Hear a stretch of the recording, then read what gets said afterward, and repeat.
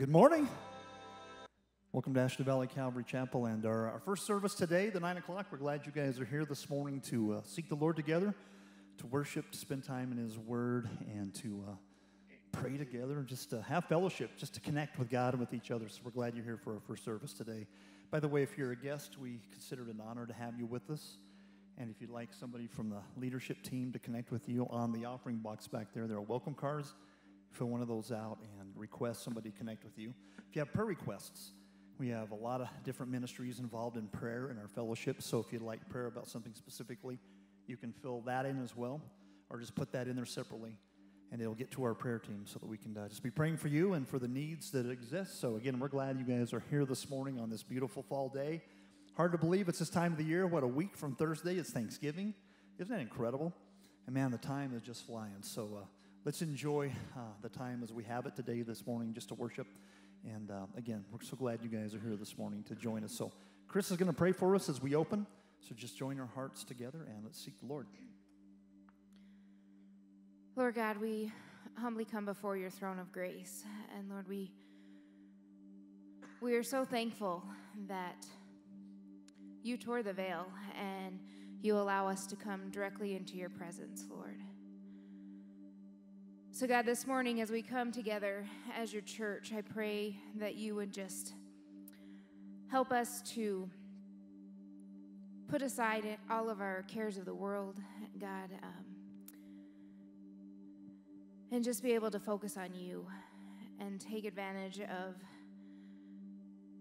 this sanctuary, this place of your worship, that we can turn our hearts and our minds towards you, God, that we can spend these next few minutes, few hours, God, just in your presence through your worship, through your word, through prayer. So God, we give this time to you. Help us to not just say the words of these songs, but to lift them as our worship to you, God.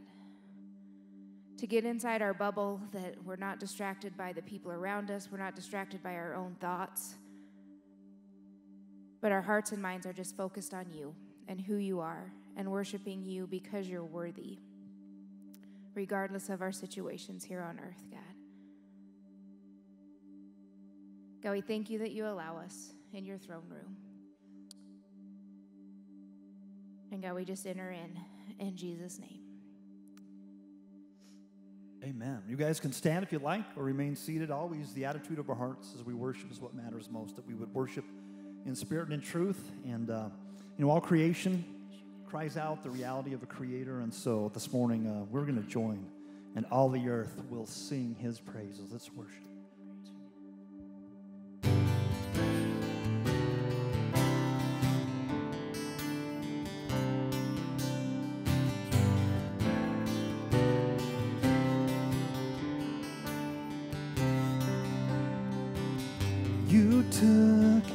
You take our sins away, oh God. You gave your life away for us.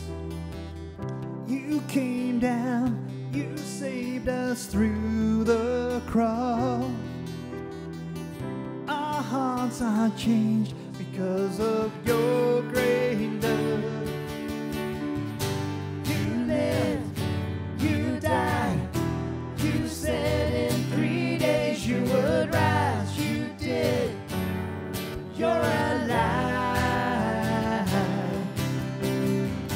You rule, you reign, you said you're coming back again. I know you will, all the earth will sing your praises. And all the earth will sing your praises. Thank you, Jesus. You take our sins. You take our sins away, oh God. You gave your life away for us. You came down, saved us through the cross. Our hearts are changed because of your great love. Sing it, church. You lived, you died, you said in 3 days you would rise. You did. You're alive. You rule, you reign. You said you're coming back again. I know you will. All the earth will sing your praises. And all the earth will sing your praises.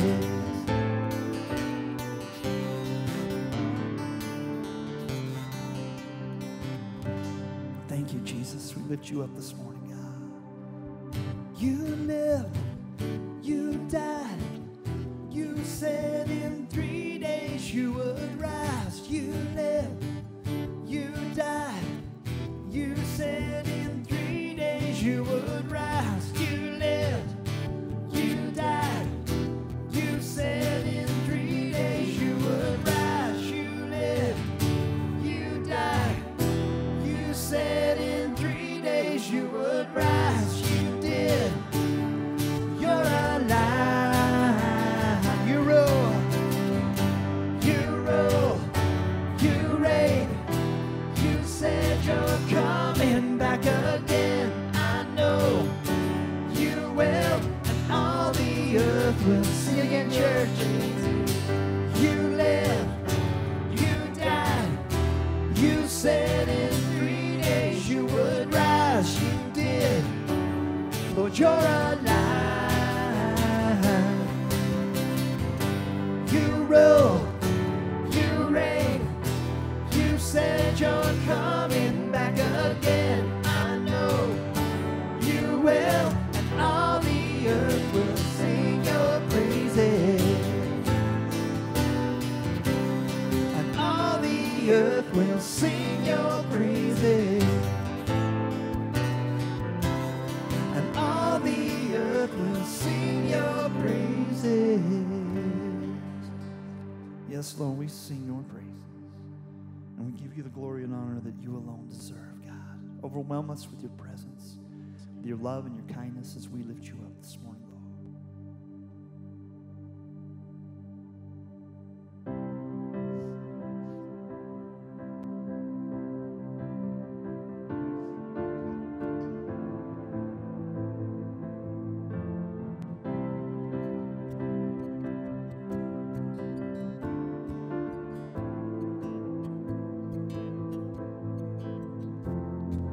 I see the work of your hands, galaxies spinning the heavenly dance, oh God, and all that you are is so overwhelming.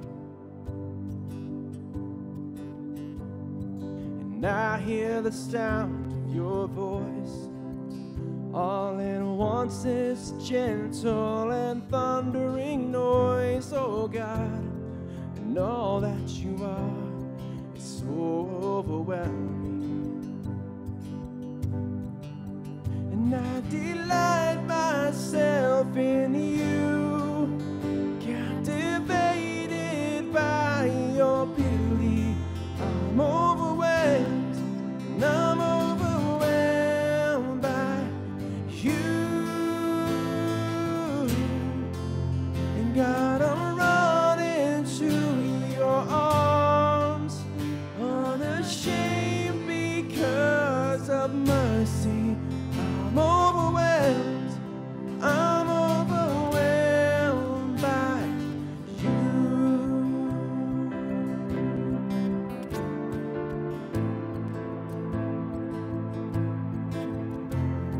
And I know the power of your cross, forgiven and free, forever you'll be my God. And all that you've done is so overwhelming. And I delight myself in you, your presence. I'm overwhelmed. I'm overwhelmed by you. God, I'm running to your arms, unashamed because of mercy. I'm overwhelmed. I'm overwhelmed by you.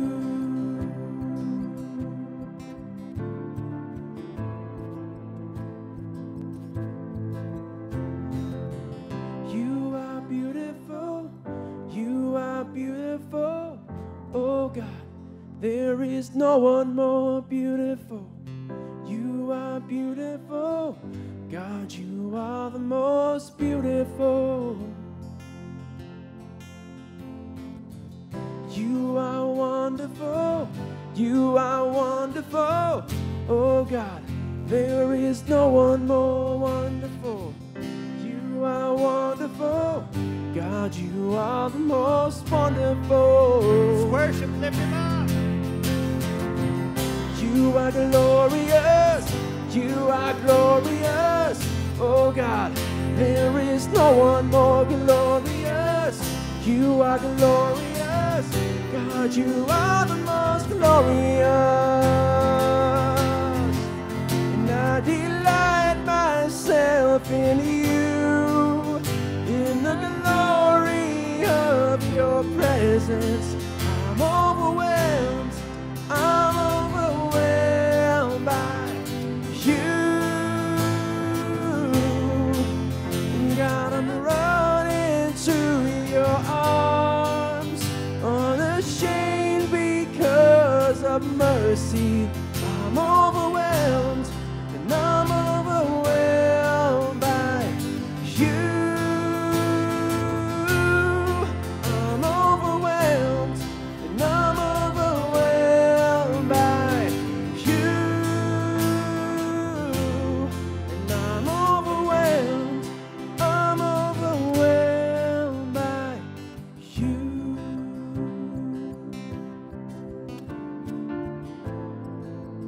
There is no one more beautiful.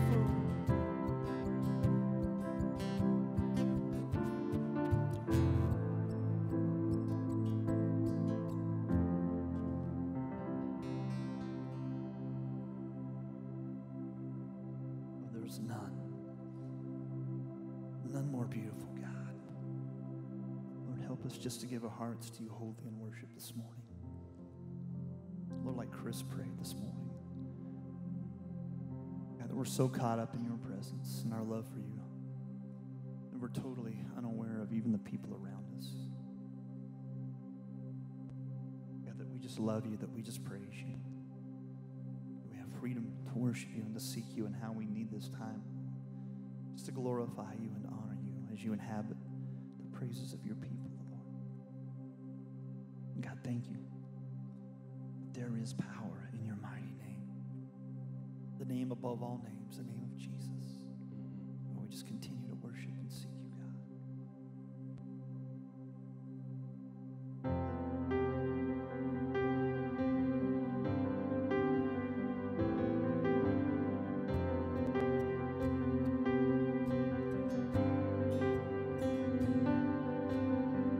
Where two or more are gathered in his name, he is there.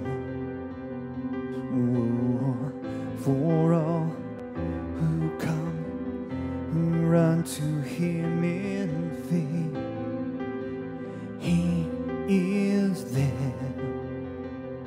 There is power in the name of Jesus, and there is power in his name.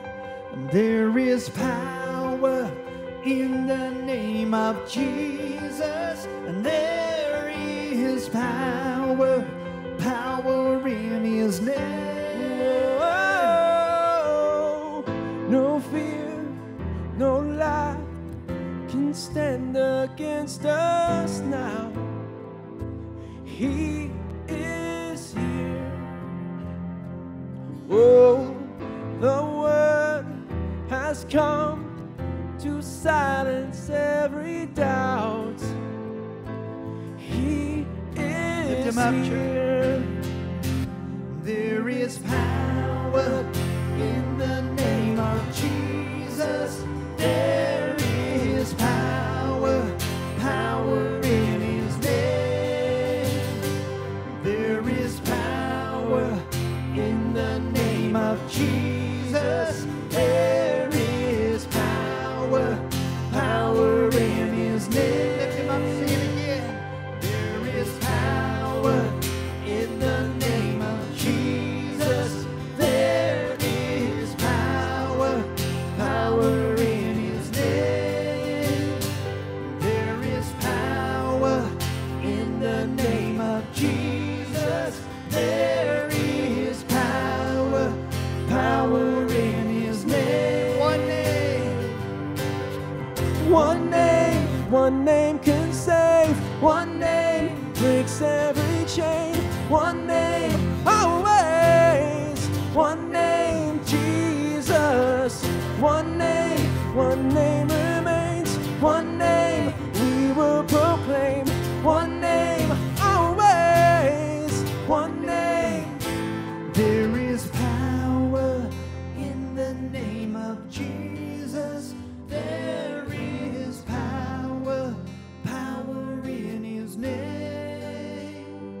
There is power in the name of Jesus. There is power, power in his name. There is power in the name of Jesus. There is power, power in his name. There is power in the name of Jesus. There is power, power in his name.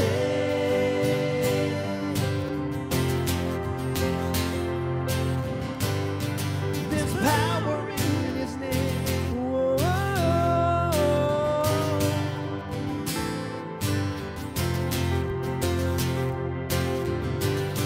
There's power in his name. Whoa.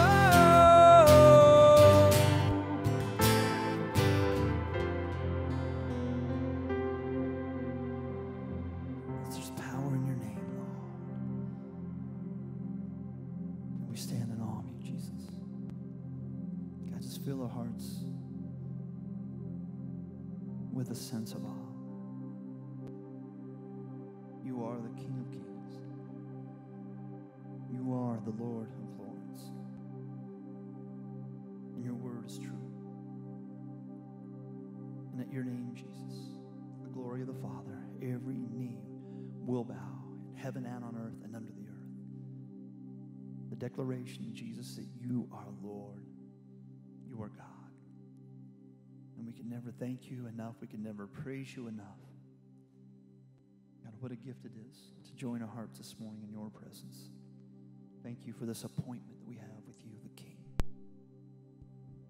Lord, forgive us when we neglect our time with you, personally and prayer and worship and everything else, Lord. Just again, refresh and give us a new appreciation and understanding what it is, God, the gift we've been given. Spend time with you, God. Thank you so much, Lord. And Father, as we continue in your presence, Lord, we turn our hearts to a time of prayer as Rob leads in this devotion. In the prayer time, God, just give him sensitivity to your leading. Again, we always pray that we would pray your will, nothing more, nothing less. And may that be the case this morning as he prays, as we join our hearts with him. And even where we're seated, Lord, if there's things you're placing on our hearts to pray, Lord, we just look to you. Let's continue to be with us as we continue before you with worshipful attitudes, our focus on you. In Jesus' name. You guys can be seated for our devotion and prayer.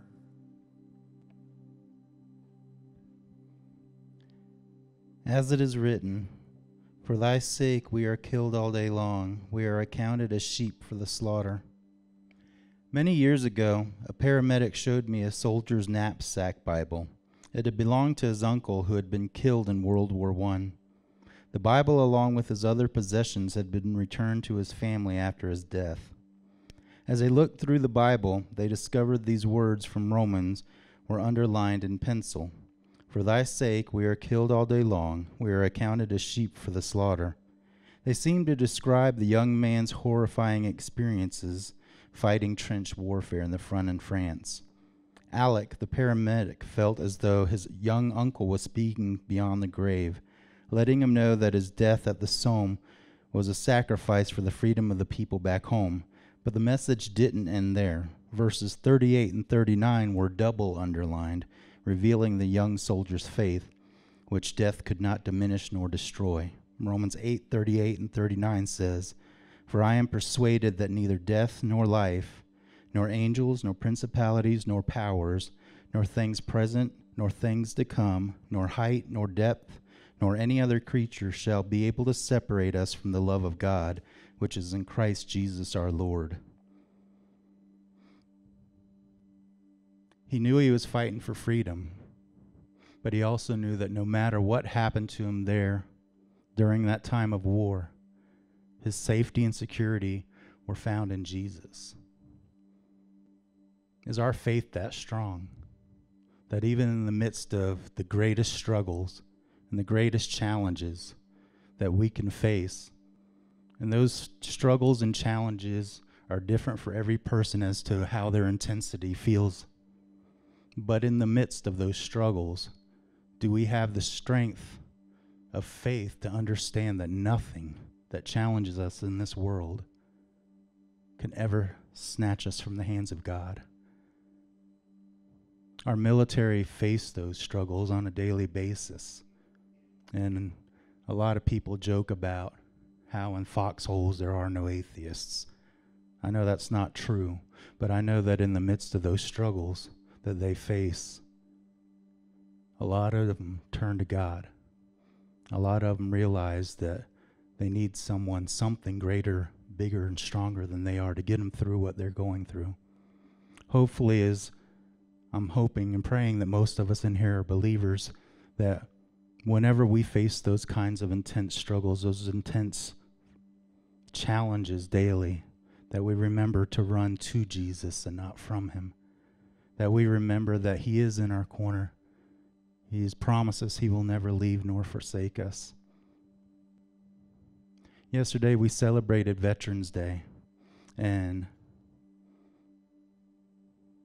I just want us to remember that there are men out there, men and women both, who are facing struggles. They are facing trials. They are facing tribulations, for some of them greater than anything they've ever faced.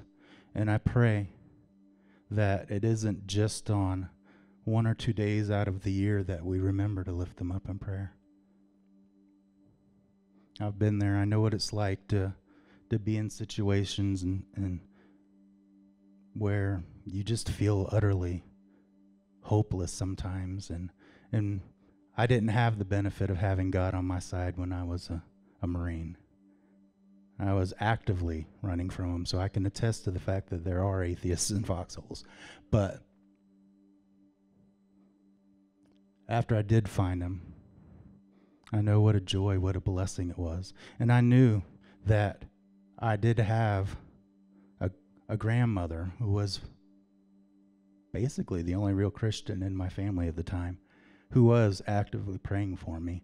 And even though I didn't really believe in God, I kind of had a sense of peace, knowing that someone did care enough to be lifting me up in prayer. So the point of all of that is just be lifting up our men and women daily. Let them know that there is someone who cares for them enough to take time out of their day to say a prayer for them. They greatly appreciate it. Let's pray. Father, we just come to you, Lord, and we do lift up the men and women of our military.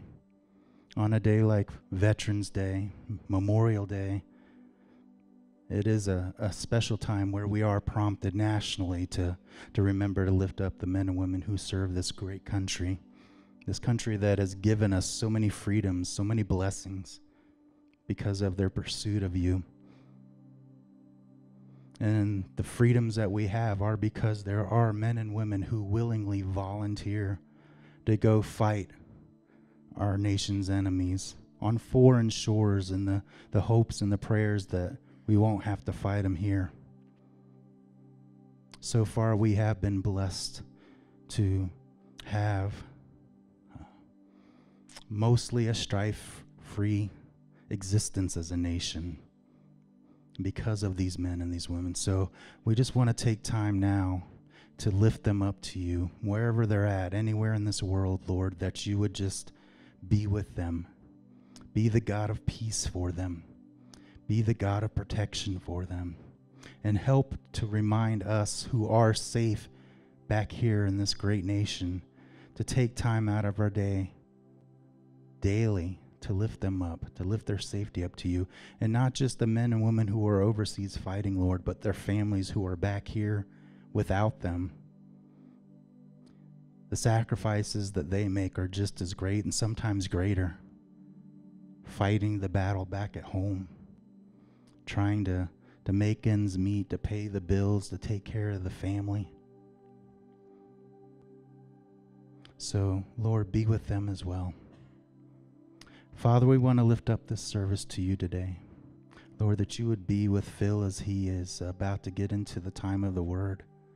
Lord, let his words be your words, Lord, and let those words find receptive hearts in the seats today, Lord. As we study your word, Lord, help us to not just hear the words that are being said, but, Lord, to apply them to our lives, to be molded and shaped into the people that you call us to be as your children. Father, we want to take time to lift up the men and women of our law enforcement and all the first responders that fight the battle back here at home, Lord. And it seems like daily that battle grows more and more great and more intense. Keep them safe, Lord. Keep them protected. And we thank you for men and women both, who choose to pursue those jobs. And sometimes they're very thankless jobs. But if it weren't for them, Lord, then our freedoms would not be anywhere near as great here either. So we thank you for them and for the challenges that they face, Lord, and just keep them safe, keep them protected, and let them know we care, Lord.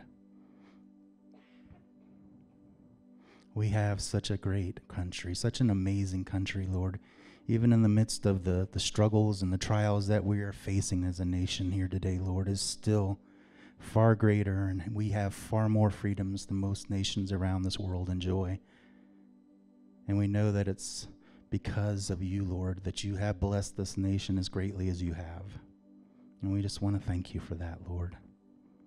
In Jesus' name, amen. I want to take a minute before we turn it over to Phil to recognize men and women that have served our nation. Is there any veterans here today? Anybody that served? If you serve, please stand. Please stand, yeah. Andy, I know that you're about to. He's enlisted. He's waiting orders to go forward in the Air Force, so you're enlisted. Please stand. We want to honor you for your willingness to serve. Everybody join me in just thanking them.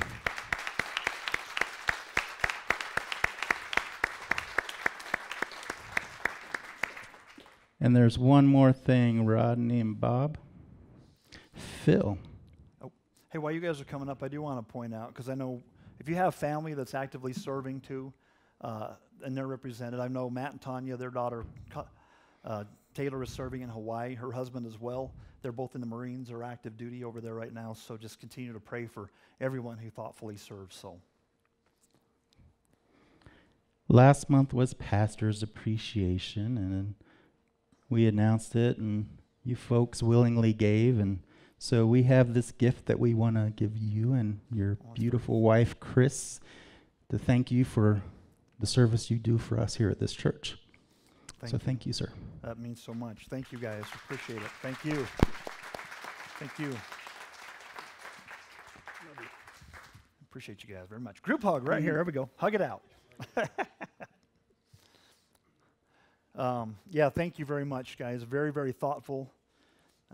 We said last month again, what a privilege it is to just be a part of this church family, to serve here. And it's 18 years now that we've been a fellowship family, and it's just a wonderful, wonderful privilege. We know that you pray for us. That's really, really important. We appreciate your encouragement and support, and your thoughtfulness in a tangible way with giving us a gift. The way things are structured, and it's just fine. But like in some jobs, people get bonuses and stuff like that, and really I don't. And that's okay. That's by design. But you know what? When you guys and your thoughtfulness during Pastor Appreciation bless us financially, it really helps with bills and things like that. So I just want to let you guys know what a blessing it is to us when you guys just very thoughtfully have supported us. So it means very, very much. So I just want to thank you guys. Solo clap for all of you guys. And hey, by the way, before we go into announcements, something that's on my heart that I just want to thank all of you who come to the first service, because the second service is packed out, and we're in a place. We used to have. This is the second year. Actually, we're going. I think in the first of the year, it'll be 2 years that we've been doing 2 services. And, we were running 70 to 100 in our first service, second service packed out. And there's ebb and flow and stuff. And we're still in a place that we have to have 2 services. And I know it's different. I mean, you've got 2 different services. It's a different feel in the second service where it's jam-packed wall to wall. And I appreciate you guys' thoughtfulness, because we have all the families, we've got all the little kids, and we're just not in a place where we could have one service. And so thank you. Thank you guys so much for your thoughtfulness in coming to this service. Continue to pray, because someday we're going to be in that new building in God's timing.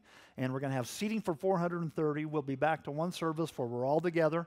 And we're looking forward to that. So, by the way, just continue to be in prayer. When Chris and I were at the Calvary Chapel Senior Pastors and Wives Conference in Anaheim this last week, and we missed you guys. Appreciate Bob and his wonderful teaching on Messianic miracles. It was truly a blessing. There were about 2,000 senior pastors and wives from Calvary Chapels from around the world, and just to have that time together was wonderful. And there happened to be a workshop relating to building projects for Calvary Chapels, and it was prayer, faith, and phases, and that was truly a blessing. And there's some movement. There's some stuff happening behind the scenes on our building project. There are ebbs and flows. It's part of the deal. And you know what? God stretches our faith when there seems to be an activity. It's easy, right, when things are proactive and going, but that's when God stretches our faith. But there are things happening, and we're looking forward to giving a major presentation right after the first of the year. We're probably going to set aside a Saturday night with a ton of details about stuff that we could no way share on a Sunday morning, okay? So be looking forward to that. But also, as you guys are aware, a team of 6 of us are headed down to Calvary Chapel in St. George the first weekend in December. I'm going to be teaching that Sunday at Calvary in St. George. And that Saturday, this group and this team will be meeting with some of their leadership because of what they've gone through in their building project. They're going to come alongside of us and share some things about their journey. But we're also going to be meeting relating to missions, Mexico missions trips, and then also relating to the Israel trip in 2019, because we're partnering with them for the Israel trip coming in 2019. As you know, I went and led worship for their fellowship this last spring in Israel, and it's just an amazing adventure. And we do have some of you already who are saving and preparing for that trip in 2019. So you've got about a year and a half. It's going to be an amazing adventure. And next Sunday, we'll actually have the pamphlets and the information sheets for you guys related to the Israel trip. So be praying about it, and it's a wonderful fellowship family. We're excited to go connect with them. And Pastor Rick may very well come up in January to be a part of that presentation on the building project to share his experience on what Calvary Chapel St. George went through as part of their project for encouragement and just to give us some insights, right? So we're excited because things are moving. And by the way, the next phase for the building project is the plumbing. We found out that we need $20,000 to do the rough in on the plumbing, and we're about halfway there already. We need about $10,000, and then we can do the plumbing phase. And so that's really, really important, folks, because the way it works out is that we have to have something that needs inspected every 6 months to continue to keep our permitting fluid. Otherwise, we have to re-go. So we've got about 3 months on our current situation. So we're just trusting the Lord, and going into the end of the year, a lot of the times God stirs people's hearts. Even people who have tax write-offs and things like that may look at blessing a church and stuff. So again, we've always taught the example of the tabernacle, and the Lord stirs the right hearts. And as you guys know, we don't do fundraising. And we don't put a lot of pressure on people. We just keep you guys up to speed, and we pray, right? And you know what? God gets the glory, because everybody realizes the only way that could happen, the only way that's what's happened down there so far, has to be God. It's not because man made it happen. It's because the Lord has directed it. So we're excited, and we'll just share some more of that stuff as it's warranted. And I just want to give you guys a heads up on all that. Chris has some announcements relating to ministry team stuff, right? And it is that time of the year. Yes, you do. Are we on? Okay. Just something that I want to share that with the building workshop that we went to. One of the things that was a real encouragement to me, which isn't going to sound like an encouragement, but they built their building the same way we are, with basically, we had a lot of confirmation that everything we've been doing, they also did. And the encouraging thing was, he said it took 15 years to finish, to get into their building, which is not so exciting. Well, the building project wasn't building. 15 years. They had been a church for 20 now, but it was 15 years into it when the Lord directed them into a building project. And they started their project. So I know we start getting weary and thinking that it's not happening very fast, but it is through prayer and faith and phases. And it's just phase by phase as God provides. So that, even though it sounds like a long time, that I took encouragement to that, because I get kind of impatient. So that was good for me to hear. I know, shocking, Not shocking. Chris. Okay, so my announcements. First is OCC. This week is our collection week. The building has to be open, since we are a major collection site, Monday through Saturday, 9 to 6, correct? 9 to 5, sorry. So if we could have some volunteers, we've got a few people already who have stepped up. If you could just come and be here for a couple of hours.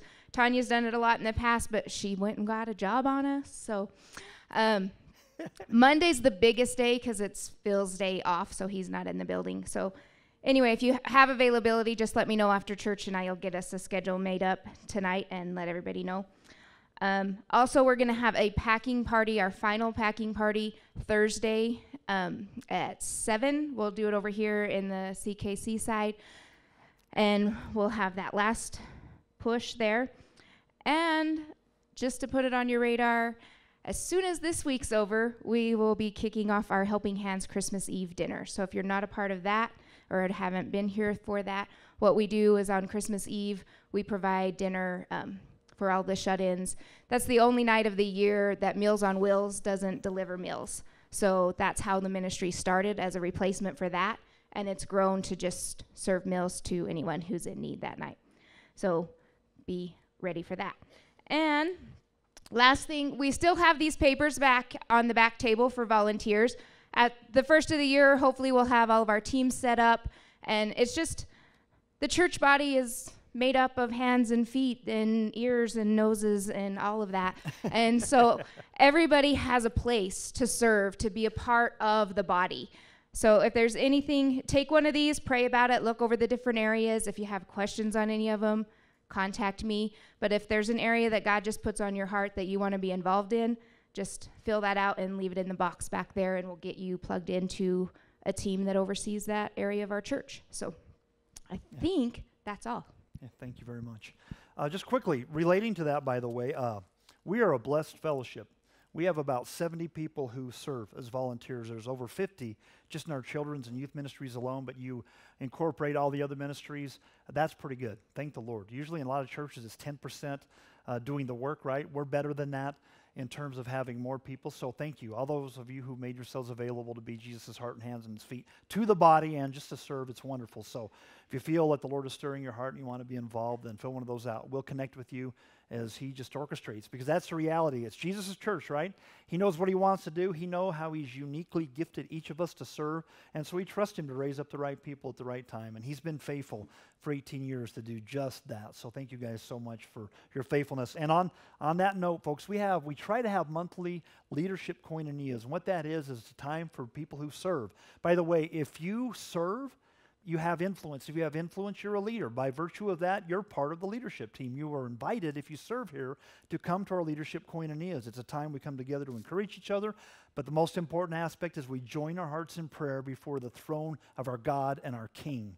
And it's amazing. And we've really struggled this fall to get people together because of the schedules and all those things. But please do not take lightly the importance of our koinonias. And for some people, the most we've ever had for a koinonia with that many people who serve is like 30. Last time we had 8. That's the worst attendance we've had in a long time. But I think it's schedule related.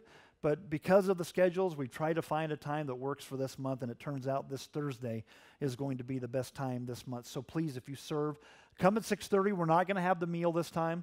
We're just going to have desserts. So if you can bring a dessert, that's great. We'll have dessert at 6:30, then we'll jump into prayer at 7 and really see God's face, and we'll see what December brings. And it'll be probably easier after the first of the year where we get through everything with the Christmas plays and all that stuff. That, by the way, that reminds me, there is a Christmas play. December the 12th, Tuesday night, World Vision Assembly of God. Again, they're graciously allowing us to use their facility. So 6 o'clock, December the 12th, we have our fellowship dinner. Down there, we'll have sign-up sheets for items coming up here shortly, okay? So be looking forward to that. And play practice starts today. There's a lot of kids who signed up and a lot of people who volunteered to be a part of that. So right after the second service, Angie will be leading that. She's got a great team of people who are overseeing that. So be praying for them, excited to see what's going to happen. That's going to be a wonderful time of fellowship. So that's really literally a month away. It'll be a wonderful time to connect on that evening. So are we playing an OCC video? Okay, because we've had one every Sunday, and again, you know the value of that ministry, and here we are in the final push. Again, by the way, if you want to serve here, I'm typically here throughout the week. And if I'm out on visitation or something like that, I'll leave a note. But if you're a lady and you want to serve, please let us know, because I can't be here. We have a policy. I will not be in the building by myself with a woman. That's not going to happen. So if there's somebody here who wants to serve, just let us know so we can schedule the week out so that I know who's here. And if there's just a lady by herself, then you'll be here, and then I won't be. Okay? So let us know. That is part of the deal. In this day and age, folks, that's the way it is, and that's the way it has to be. We live in a crazy world, and it's just too bad that we have to have policy and stuff like that as well. Amen? All right, let's get into the Word. Thank you guys so much for allowing us to go through so much detail, and there is a lot to share. So we open our Bibles to 1 John chapter 5, folks. We're in the final chapter of this fantastic study. And we're going to do half of this chapter today, and next Sunday we're going to conclude our study in 1 John. We're in the home stretch now, and it's been a wonderful study. And just kind of give you a preview, by the way, of the next few weeks, that the following Sunday after next Sunday, I'm going to do 2 John. It's one chapter. We're going to do that. When I'm gone the first weekend in December, and that team, and we're down in St. George, and I'll be teaching at the Calvary down there on that Sunday morning for their 2 services. Bob is going to finish up that series, the short series that he started last Sunday on Messianic miracles. And folks, that's perfect. What a great introduction in December to the Christmas season, right? Because a lot of the things, obviously, about Christmas are Messiah coming. And those miracles pointed to the reality that Jesus is Messiah. And so after that next Sunday, I'm going to do 3 John. And then I'm really excited because the following Sunday, and it's perfect for Christmas season, I praise the Lord for His direction in all this, we're going to start a verse-by-verse study in the Gospel of Matthew. And that's perfect for Christmas season. I am really fired up to get into that. It's going to be a wonderful journey, folks. All about Jesus. Amen? Amen. So here we go. We're going to jump in today then. In 1 John, join me as we read the first 12 verses. I'm going to be reading and teaching out of the NLT today. We find this, as John was inspired by the Holy Spirit, it says, that everyone who believes that Jesus is the Christ has become a child of God. And everyone who loves the Father loves His children too. We know we love God's children if we love God and obey His commandments. Loving God means keeping His commandments. And His commandments are not burdensome. For every child of God defeats this evil world, and we achieve this victory through our faith. And who can win this battle against the world? Only those who believe that Jesus is the Son of God. And Jesus Christ was revealed as God's Son by His baptism in water and by His shedding of His blood on the cross, not by water only, but by water and blood. and the Spirit, who is truth, confirms it with his testimony. So we have these three witnesses, the Spirit, the water, and the blood, and all three agree. Since we believe human testimony, surely we can believe the greater testimony that comes from God. And God has testified about his Son.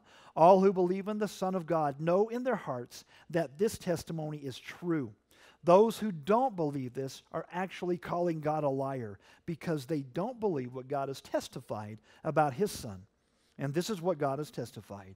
He has given us eternal life, and this life is in his Son. Whoever has the Son has life, and whoever does not have God's Son does not have life. Let's pray. Father, in Jesus' name, as we just begin this time in your word today, Lord, it's a blessing. God, your word is living and active. It's powerful. Holy Spirit, just accomplish what you intend to in each of our hearts, and may we be willing participants, that we would embrace your word, Lord, that you would just give clarity and application, Lord, of the truths of your word. Jesus, we're here to glorify you and to honor you and to grow in the grace and knowledge of who you are, to gain a greater knowledge of your word, and again, that the living word would apply to our lives. So just have your way today as we trust you, Holy Spirit, to lead us and direct us in this time in Jesus' name. Amen. Amen. You know what? This is awesome stuff, and I just want to remind you guys, as we are concluding 1 John, a chronology of when God inspired the scriptures through John, relating to 1st, 2nd, 3rd John, the Gospel of John, and the book of Revelation. Sometimes we come to the Bible, and I think because the books are this way, if it's not a chronological Bible, we still kind of think that that's a timeline, okay? And I think most people think that God inspired John to write the Gospel of John first. No, he didn't.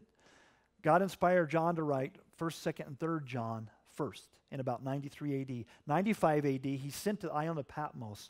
And there it's on the island of Patmos that he was inspired to write the book of Revelation, the Apocalypse, the revealing, the unveiling. And a year later, in about 96, 97 AD, is when the Lord inspired him to pen the Gospel of John. And it really kind of crescendos because the Gospel of John is amazing. It's all about the deity of Christ. And so God had inspired John to pen these, and you can see the reality of what he emphasizes, things about a testimony, about understanding the reality. And in chapter 1, he talks about the fact that he and the other apostles had been eyewitnesses to Jesus Christ and his ministry and everything that he did, from the point that he was raised from the waters and baptism, and Jesus then called the disciples to follow him as Messiah, till the time he was hanging on the cross. And they witnessed him suffer and to die. And then he was raised on the third day, right? And then it was 40 days after his resurrection that Jesus would engage the disciples from time to time and continue to love them and invest in them and to encourage them. And it was through all that that the Lord inspired John in his older ages to pen 1st, 2nd, 3rd John, then the book of Revelation, and finally the Gospel of John. And at the heart of all of that is to testify and to lift up Jesus Christ as Messiah, that he is God in the flesh. And so he continues to reiterate key themes that we've seen throughout all of this particular letter. Look what he says in verse 1. He says, everyone who believes that Jesus is the Christ, Messiah, Mashiach, has become a child of God. And everyone who loves the Father loves his children too. Remember, this theme of love is all throughout this, right? And the importance of loving the Lord. And then if we love the Lord, then God will stir, the Holy Spirit will stir us to love those around us. So when he says everyone who believes, that is a theme that the Lord inspired John to touch on time and time again, especially when you get to the Gospel of John. After the Lord had used him to pen these letters and then the book of Revelation, you see in that magnus opus, really, right, of the Gospel of John, time and time again, he hits on believe, believe, believe, believe. And here's the reality. That word believe, pistuo, means to enter into a vital, active, wholehearted, continuous trust in Jesus Christ as Lord and Savior. It's not, I believe in God. No, it's, Lord, I'm all in. I believe that you are God in the flesh. I place my trust in you as Messiah. I believe you died on the cross, and on the third day you was raised from the dead, and it's in you alone that I have eternal life. It's a wholehearted trust and faith and commitment to Jesus Christ.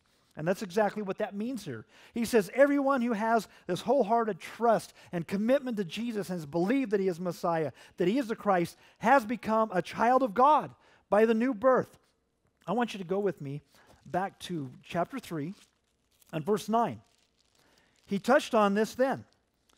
1 John chapter 3, verse 9. He says this, those who have been born into God's family do not make a practice of sinning because God's life is in them. So they can't keep on sinning because they are children of God. They become new creations, so there needs to be a transformation that's occurred. So what does he say? Those who have been born into God's family.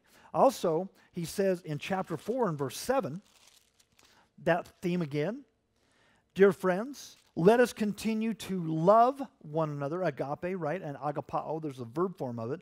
For love comes from God, and anyone who loves is a child of God and knows God. So it's talking about that relationship with God as a child of God. You become a child of God. And then back in chapter 2, we're kind of going backwards a little bit, but look at 1 John 2 and verse 22, because this is very powerful. That's why I saved it for the last verse in this section. 1 John chapter 2 and verse 22. And who is a liar? Anyone who says that Jesus is not the Christ, that he's not the Messiah. Anyone who denies the Father and the Son is an antichrist. And he talks about the spirit of antichrist. Antichristos means in opposition to, but also instead of. Those that John was dealing with. Remember, we've looked at the defense of the faith in the New Testament, how God used John to defend the reality of the truth of God's Word against Gnosticism and that lie that was Gnosticism. And Gnosticism taught that there's no way that God would come and take upon a body of flesh because everything physical is evil according to that Greek philosophy. And there were people who had embraced that. Well, Jesus Christ is God in the flesh. He had to come and become a real person in order to live this life in our place, right? To die in our place on the cross. So they would deny that. And he said, anybody that denies the reality of who Jesus is, not only that he's God in the flesh, but the reality of who the Bible communicates that he is God, that there is only one true living God, the Father, the Son, the Holy Spirit, make up the triunity of the Godhead. You know what? And that's what God's Word teaches very clearly.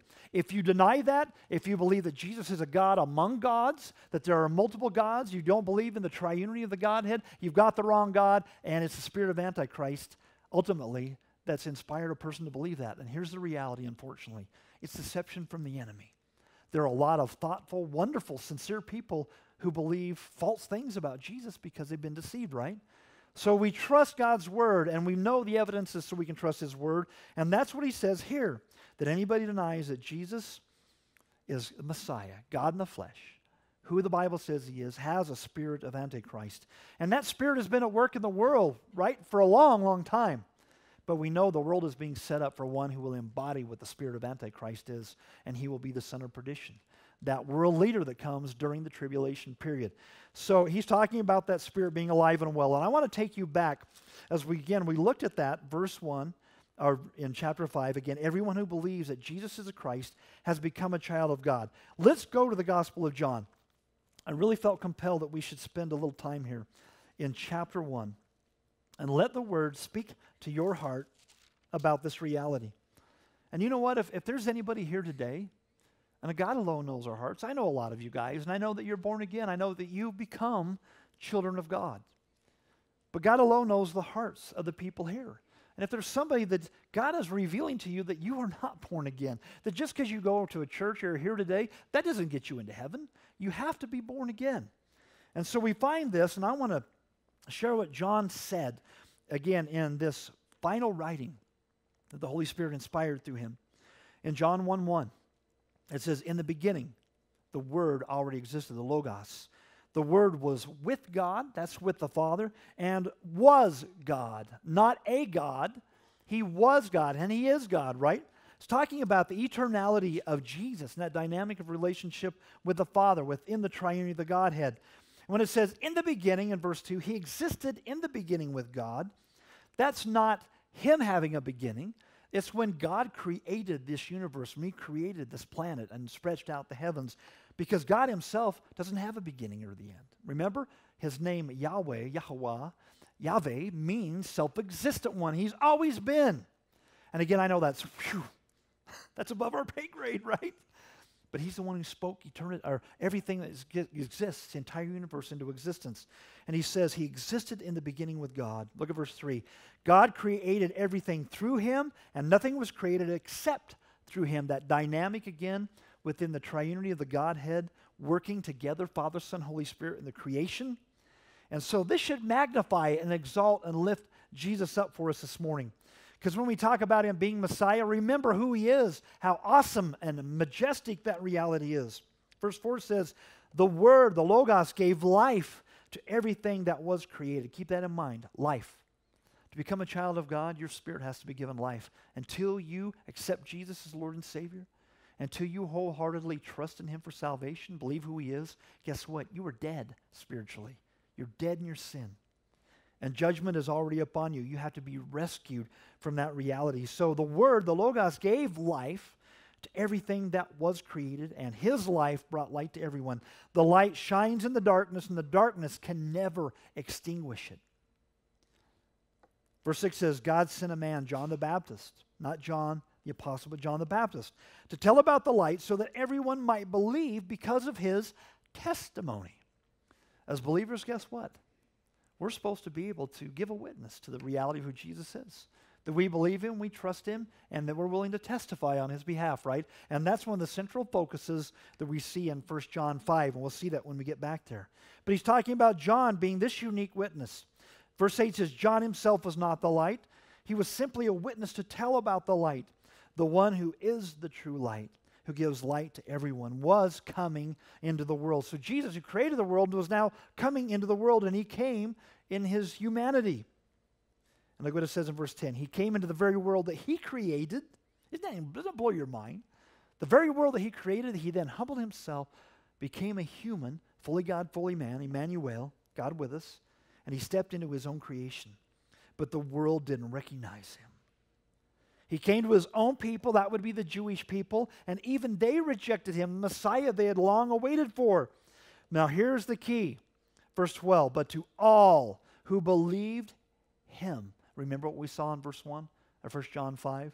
That they who believe that Jesus Christ is Messiah, right? Become part of his family or children. So what does he say? But to all who believe, have entered into a vital, continuous, wholehearted trust in him, Jesus, have what? And have accepted him. He gave the right, exousia, the power, the authority to become children of God. You have to become a child of God. Remember that misnomer we've talked about before? How many people, I've even heard, maybe even well-intentioned pastors say, well, all humanity, we're all children of God. No, we're not. We're all created. God created humanity. We're all part of the human family. But you have to become a child of God spiritually, meaning you must be born again. That's what he's saying. You become a child of God. And how does that happen? Verse 13. They are reborn. That means born again. Not with a physical birth. That's happened. If you're sitting here today, you've had the physical birth. But not with a physical birth resulting from human passion or plan, but a birth that comes from God. That's a spiritual birth, being born again, right?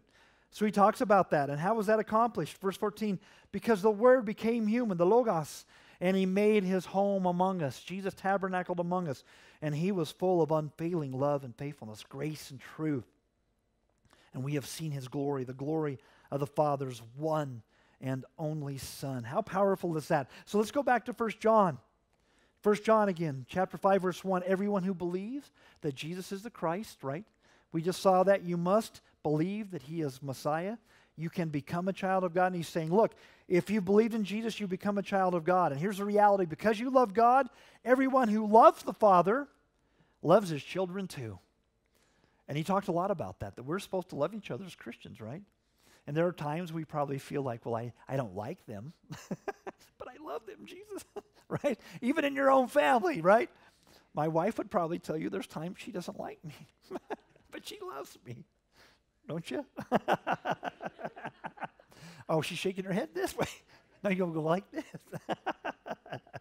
We all know that dynamic, right? And again, the body of Christ is a family. But we're supposed to love each other. And he says that's an evidence of the agape love, the selfless and sacrificial love abiding in his hearts of his people. Now look at verse 2. He says, look, we know we love God's children, have that agape for each other. How do we know that? If we love God and obey his commandments. So that can seem overwhelming, but look what verse 3 says. Loving God means keeping his commandments. And his commandments are not burdensome. We've talked about the fact that there are 613 commandments in the Old Testament. There's a top 10. It's called the 10 Commandments, right? You look at those 10 Commandments in Exodus 20, the first 4 are about relationship with God. The second half of those, the six after that, making up the 10, are about relationships with people. So that God is all about relationship, that we would know Him and love Him, that we have no other gods before us, that we would worship Him wholeheartedly and be obedient, and then that we would love those around us. If we love those around us, we're not going to be hurting them. We're not going to be sinning against them. And here's this amazing reality in Matthew 22. And we've gone here before, but it's worth hitting again because we want to see how God clarifies. And here's the reality when it says back in what we've just read that keeping His commandments are not burdensome. If God said, look, you've got to keep all 613 commandments, I don't know about you, but I'd say, can't do it. In fact, Lord, I look at the top 10, and, if all of us are honest, we would say, in fact, I've broken half of those, right? So how in the world is it not burdensome to keep God's commandments? Because it's not about that. It's about love. And if we love God with all of our heart, our soul, our mind, and our strength, we seek Him through His Holy Spirit. He empowers and He compels us to love Him and then to love those around us. And the religious leaders came to Jesus, and this is what they said.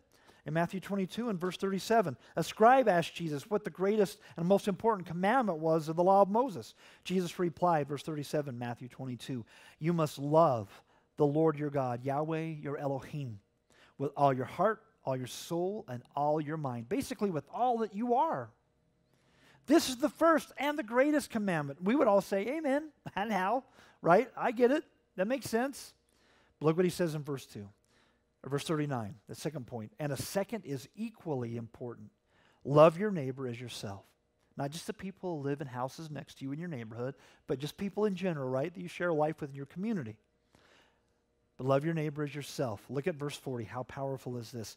The entire law and all the demands of the prophets are based on these two commandments. Again, if we're loving God first, then by the power of the Holy Spirit, He compels us to love those around us. And if we love those around us, we're not going to be committing adultery. We're not going to be hating them. We're not going to be stealing from them. We're not going to be coveting what they have or being jealous of them. We're going to want what's best for those around us because we're selfless and we're sacrificial. Amen? So Jesus says it's not burdensome. He says that to John, and the only way it's not burdensome, again, is if Jesus is on the throne of our hearts. And here's an interesting thing that we know that in one of the other Gospels, it talks about the fact that one of the scribes says, yes, I understand that loving God first and foremost. He didn't say loving Jesus because he didn't believe Jesus was Messiah. But there was something going on in his heart because as he heard Jesus, he expressed the reality, yes, I know that loving God and loving people is more important than even sacrifices that we would bring to you under the law. And Jesus said, you are not far from the kingdom of heaven, because He was getting it. He was understanding it was about relationship and about loving God and the importance of all. He said that in Mark 12, verses 32 through 35. Go with me to Galatians chapter 5. We're looking at this reality of love and the importance of it. And it's a big deal to God. It should be a big deal to us. In Galatians chapter 5, and by the way, in the book of Galatians, as you're turning there, Paul was used by God to confront the Judaizers. They were promoting false teachings, saying that yes, you believe in Jesus, but you must obey the law too. That's part of the deal. And Jesus just summed up what we're supposed to do in terms of obeying the law. Love Him, love people.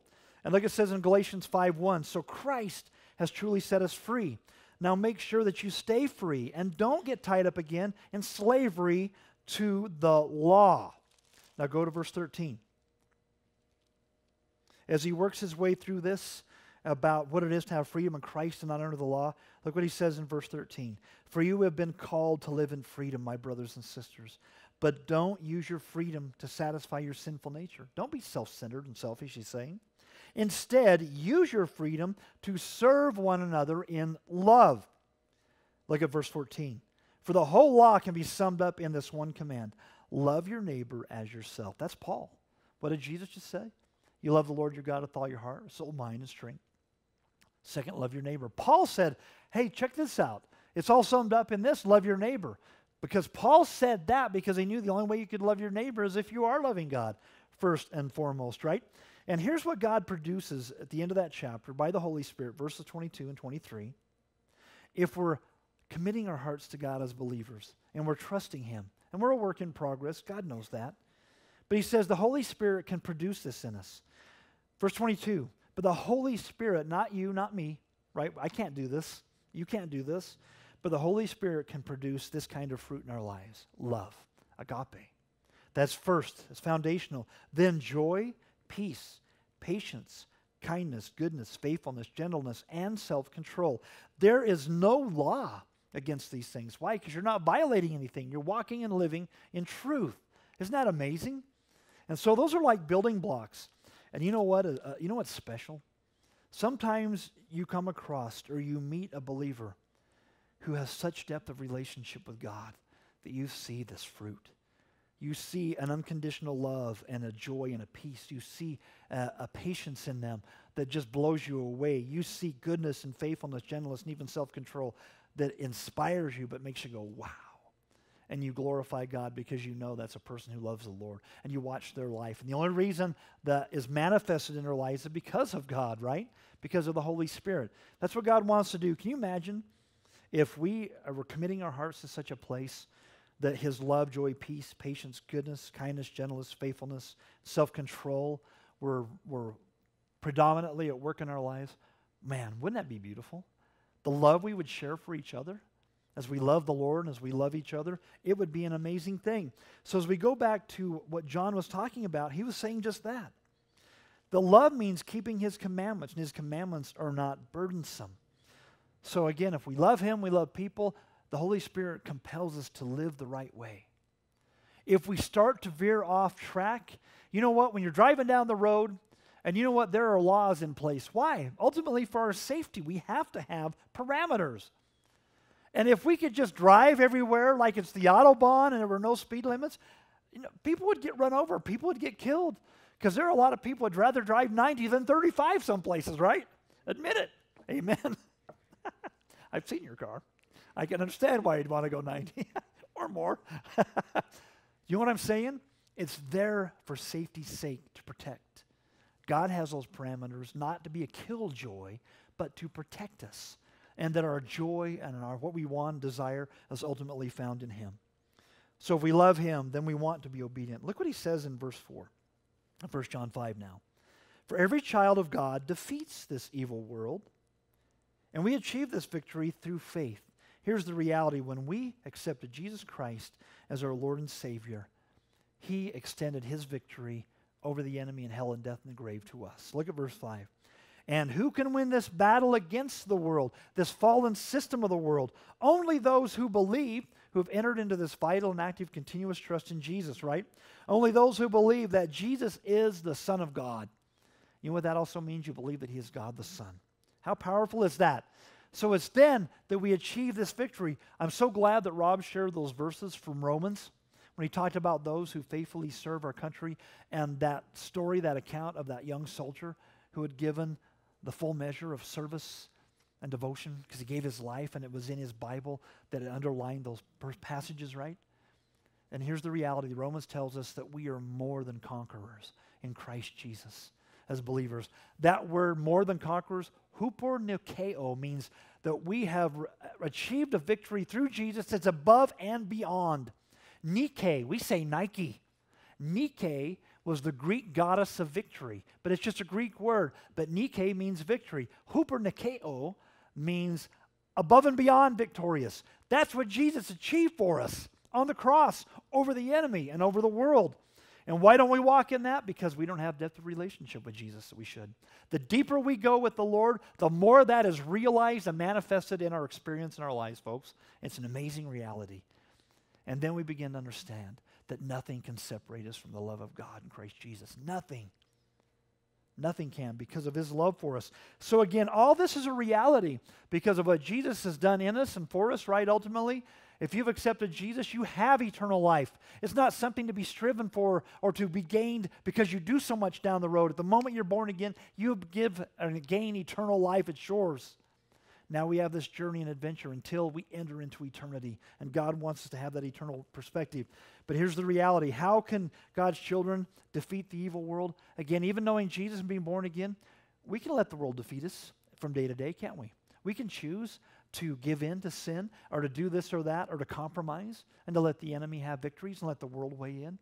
we make a choice in all of that. And God wants us to wholeheartedly trust in the victory that he's given us so that we can walk with him and glorify him.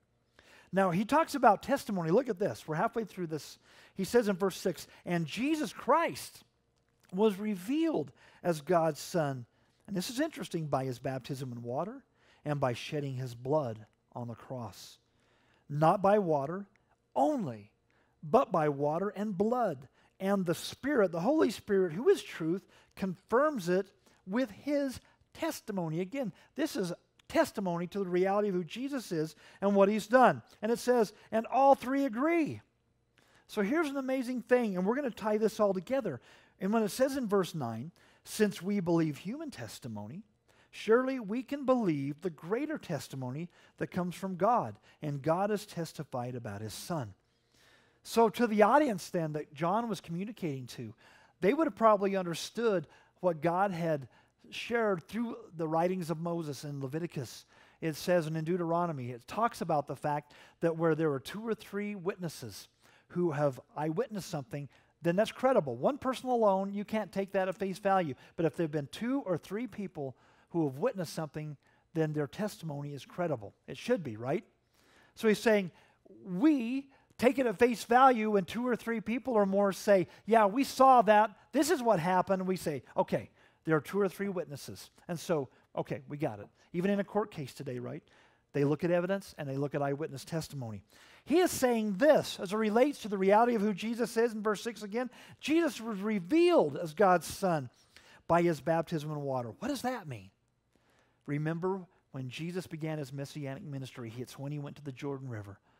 And John the Baptist, as we read in John chapter 1, saw him coming. And he would say later on in John 1, behold the Lamb of God who takes away the sins of the world. Jesus came and said, you need to baptize me. And John is like, whoa, wait a minute.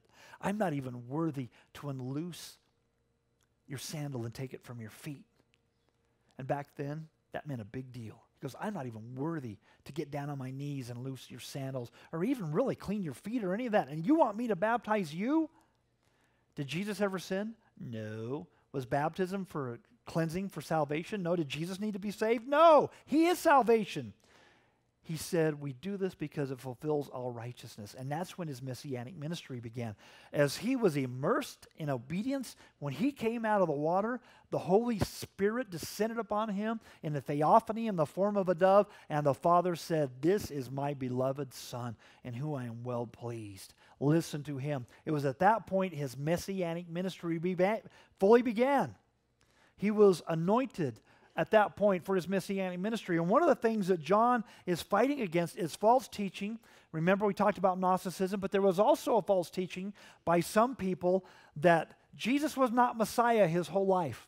His messianic ministry began at that point in earnest, but from the point he was born, right? Emmanuel, God with us.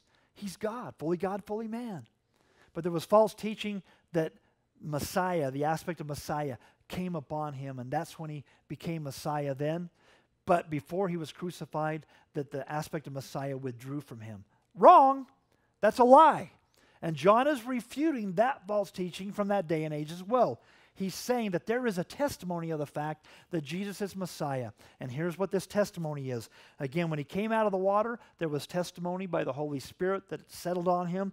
And through the water, through his baptism and obedience, it was the beginning of his messianic ministry. And here's what would happen. After 3 years of this messianic ministry, he would ride into Jerusalem on a donkey. On the 10th of Nisan, the crowds would shout, blessed is he who comes in the name of the Lord. Remember, there were well over 1 million people in Jerusalem for the spring feasts. They had come for those 3 spring feasts. Jesus rides in. All the people are recognizing he's Messiah. But remember, 4 days later, the majority turned and said, crucify him. And they did. And they did. And when he went up to the cross, as he worked his way to Golgotha carrying the cross, remember, he had been beaten so badly you couldn't even recognize he was a human. Crown of thorns on his head, his beard ripped out, his eyes swollen shut, his back ripped to shreds from where they scourged him. Blood everywhere, folks. Horrible. And then he hung on the cross, stripped, and blood pouring from his wounds. And when it says here, that Jesus was revealed as God's Son by his baptism in water and by the shedding of his blood on the cross. Those were witnesses. The beginning of his ministry, and guess what? The conclusion of his ministry when he shed his blood. Those were witnesses to the reality of who he was and why he came. Not by water only, but by water and blood. And the Holy Spirit, who is truth, confirms it with his testimony. So we have all three witnesses, the Spirit, the water, and the blood, and all three agree. Because all three confirmed and witnessed to the fact he was Messiah, who came and lived and shed his blood and died for our sins. Amen? And on the third day, folks, he was raised from the dead, victorious over hell, death, and the grave. And God himself is the one who gave this testimony. So when he says in verse 9, we believe human testimony, and God has gave this personal witness to the reality of Jesus' Messiahship, and if you don't believe it and you reject it, you reject God's own testimony through the Holy Spirit, through the water, and through the blood. And here's the reality in verse 10. And all who believe in the Son of God know in their hearts, do you understand this true reality? Know in their hearts that this testimony is true. And those who don't believe this are actually calling God a liar. So anybody who denies what God has expressed in his word about the reality of who Jesus is and what he's done for us, they're the liars. Let God be true and every man a liar, according to Romans. It's a fact, right? There's no contest. Anybody that denies the truth of God's word is a liar because they don't believe what God has testified about his Son. And that's what happens. Isn't it a tragedy? The vast majority of the world chooses to reject what God's word says about these realities. And it's on them. God gives people free will, choices to make. And the vast majority of people say, no thanks. Or I just find that hard to believe. Or, I just believe Jesus was a good man. Maybe he was a prophet, had wonderful teachings, but there's no way he was God. Well, you know what? You're wrong. And you make God a liar if you don't believe that. His very word tells us that. We need to believe who Jesus is because he is what the word of God says. Look at verse 11. And this is what God has testified. He has given us eternal life, and this life is in his Son. It doesn't say, and this life is in his Son and this church or this organization or this group of people, nowhere else but in Jesus Christ alone. You don't have to go to Calvary Chapel or First Baptist Church or World Vision Assembly of God or VCC. It's about knowing Jesus Christ. You must be born again. Again, and this is what God has testified, that he has given us eternal life, and this life is in his Son. Verse 12 sums it all up. Whoever has the Son has believed that Jesus Christ is God in the flesh, that he died on the cross for his sins and third day was raised from the dead. If you believe that and put your faith and trust in him and ask for forgiveness of sins, have repented, remember that word means to have a change of mind, change of heart, change of direction. If you believed and you've expressed your faith in Jesus and asked for forgiveness, God honors that prayer of faith in that moment, and you gain eternal life. I did it when I was 9 years old. All of you who know Jesus, you can probably reflect back in that moment when you called on his name and asked for forgiveness of sin, asked him to give you eternal life. And when you prayed a prayer of faith with a wholehearted trust in Jesus, guess what? In that moment, you were born again. Not because of emotion, but because of God's truth, and you believed it. And here's the reality, again, verse 12. Whoever has the Son has life. If you have Jesus this morning, if you believed him as Lord and Savior, and you know that, and you've been born again, you have eternal life. And here's the reality, the last half of that verse. Whoever does not have God's Son does not have life. And here's the reality. If there's anybody here this morning that you have not been born again, and God's showing that to you, you know that. If you were to die today, and I'm not trying to manipulate you, I'm telling you the truth, because God's word is truth. If you do not accept Jesus as your Lord and Savior, if something were to happen today, later on, and you were killed in an accident, 80% of people have no idea when they're going to check out. It's usually through an accident, something like that. Heart attack, something happens pretty rapidly. It's a small percentage of people who have illnesses, diseases, or whatever, and they know their time of expiration physically is coming, right?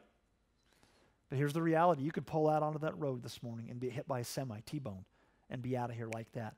If you know Jesus, guess what?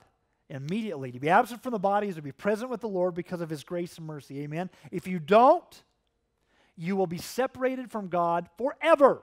There are no do-overs. There are no second chances. That's a lie from the enemy through religion in the world. We have ample opportunities, God's word declares, in this lifetime, the grace that brings salvation has appeared to all men. Titus 2:11. And we make a choice to accept or to reject. And the ball is in people's courts. And again, this morning, if somebody here doesn't know the Lord, the ball is in your court. And as we go back into a time of worship and seeing God's face, here's the reality. You can pray right where you're at. You could say, Lord, you know, you're speaking to my heart. And Jesus, I believe that your word is true. I believe that you are who you say you are, that you are God in the flesh. You died on the cross for my sins.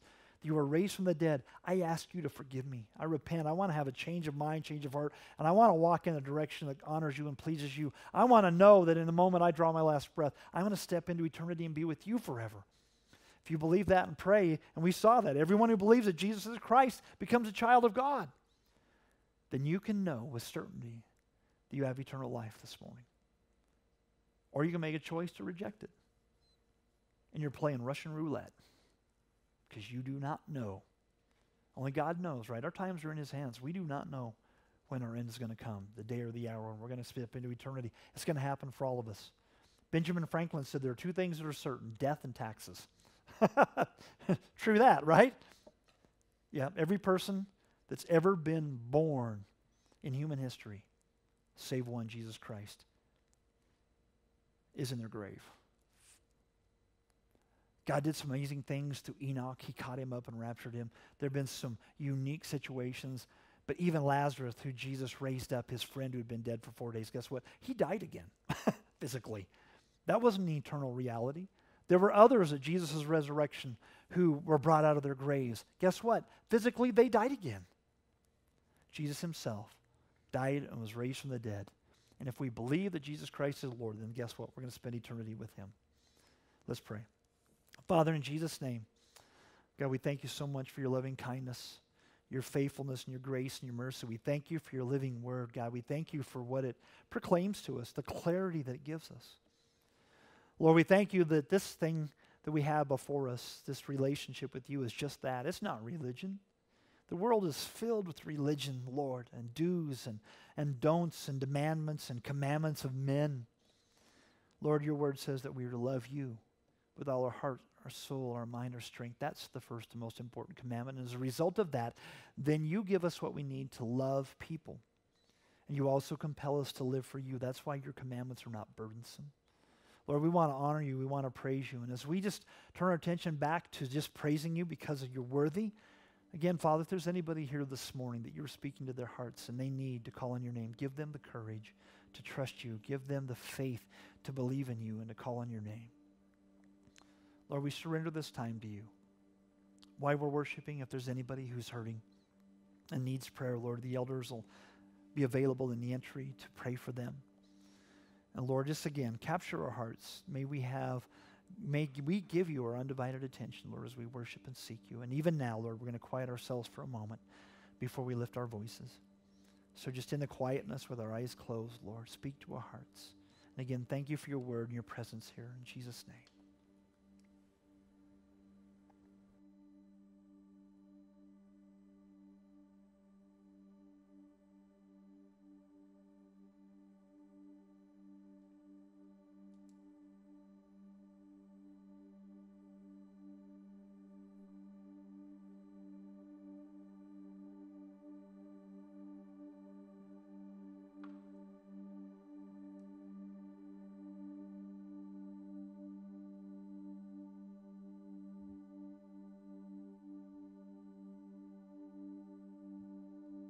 Lord, we just praise you.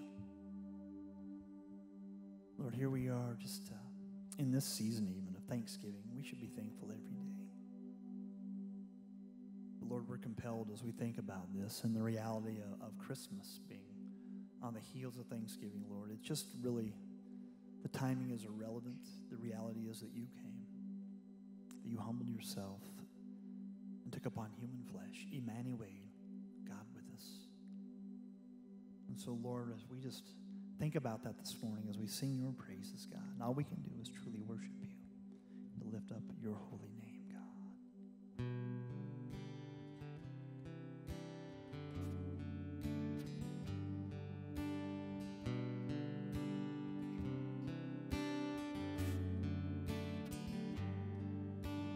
Humbly to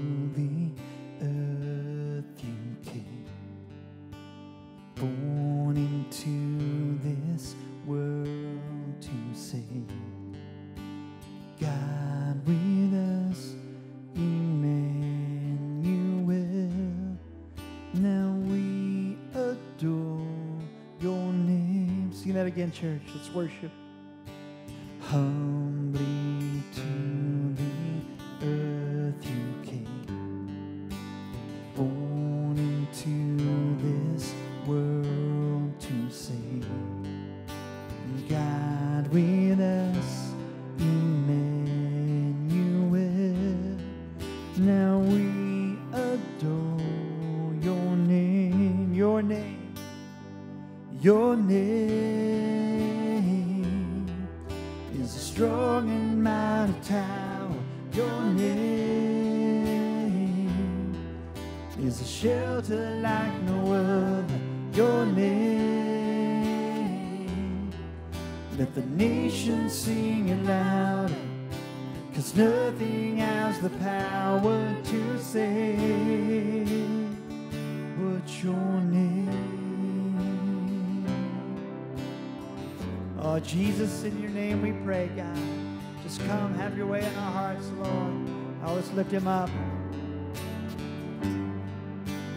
Jesus, in your name we pray. Come and fill our hearts today. Lord, give us strength to live for you and glorify your name. Your name, church. Your name is a strong and mighty tower. Your name is a shelter like no other. Your name, let the nations sing it louder, 'cause nothing has the power to save. Sing it again, church. Your name, your name is a strong and mighty tower. Your name is a shelter like no other. Your name, let the nations sing it louder, 'cause nothing has the power to save but your name, your name, your name. Yes, wonderful counselor, wonderful counselor, Prince of Peace.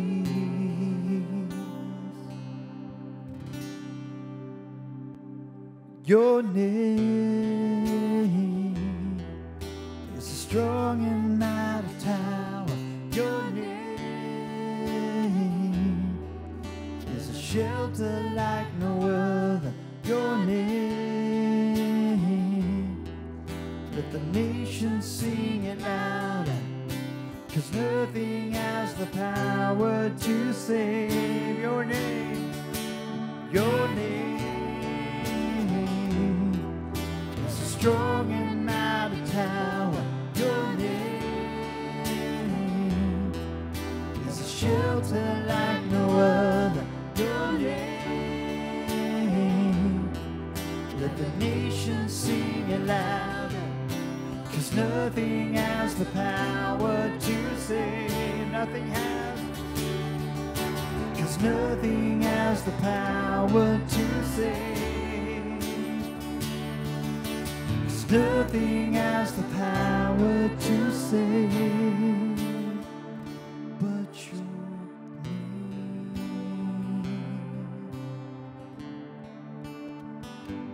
Your name. Oh, God with us, Emmanuel. Let's sing it, church. God with us, Emmanuel. Oh, God with us, Emmanuel. Oh, God with us, Emmanuel. Now we adore your name.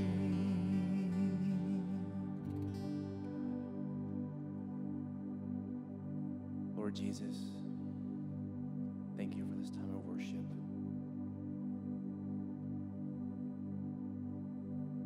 Thank you that you just call us to be your servants.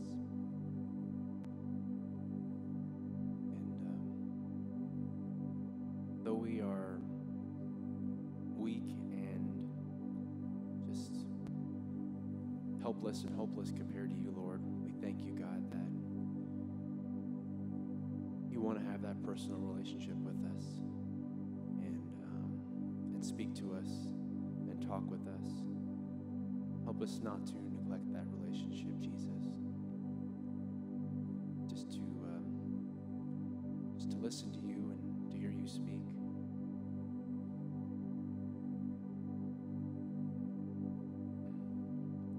We just are in awe of your amazing power, Lord.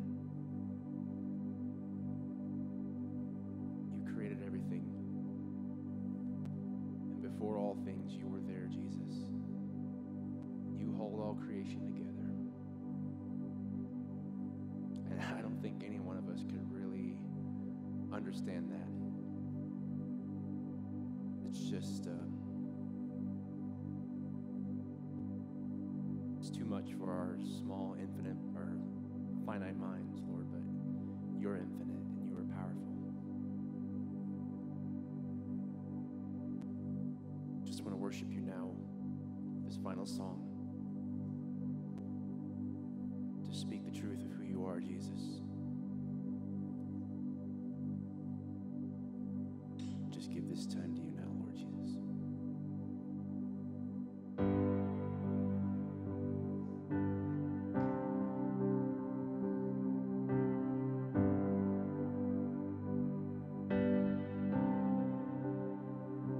There is a truth older than the ages. There is a promise of things yet to come. There is one born for our salvation, Jesus, Jesus. There is a light that overwhelms the darkness. There is a kingdom that forever reigns. There is freedom from the chains that bind us. Jesus, Jesus,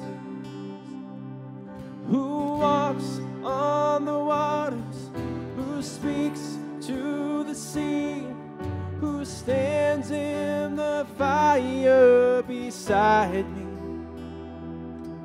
He rose like a lion, he bled as a lamb. He carries my healing in his hands. Jesus. There is a name I call in times of trouble. There is a song that comforts in the night. There is a voice that calms the storm that rages. He is Jesus, Jesus, who walks on the waters, who speaks to the sea, who stands in the fire beside me.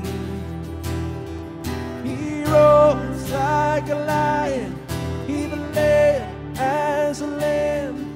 He carries my healing in his hands. Jesus,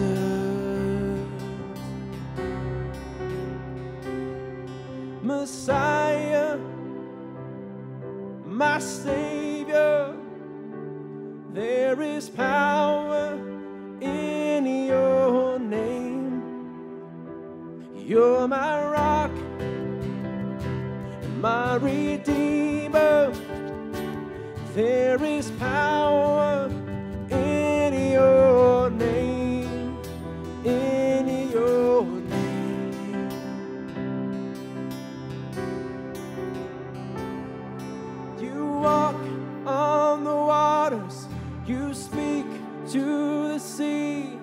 You stand in the fire beside me. You roar like a lion. You bled as a lamb. You carried my healing in your hands. God, you walk on the waters. You speak to the sea. You stand in the fire beside me. You roar like a lion. You bled as a lamb.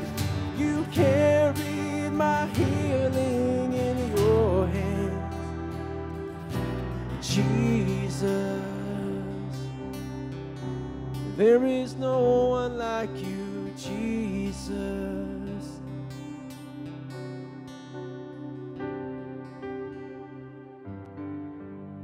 There was no one like you, Jesus, period.